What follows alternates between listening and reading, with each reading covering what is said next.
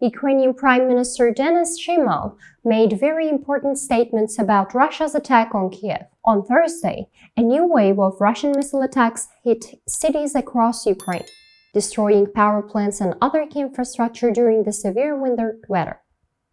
According to Ukrainian Prime Minister Denis Shmyhal, a number of energy facilities have been destroyed, and Russia is attempting to deprive Ukrainians of light before the new year. However, the Ukrainian military claimed to have neutralized most of the missiles, sparing considerably worse damage. According to early statistics, a total of 69 missiles were fired. 54 enemy cruise missiles were shot down. Ukraine's senior military commander General Valeriy Zaluzhniy stated as much. The enemy is attacking Ukraine from many directions with air and sea-based cruise missiles launched from strategic planes and ships, Ukrainian Air Defense claimed on social media, describing the onslaught as huge. Supporters of Ukraine, what do you think about the news?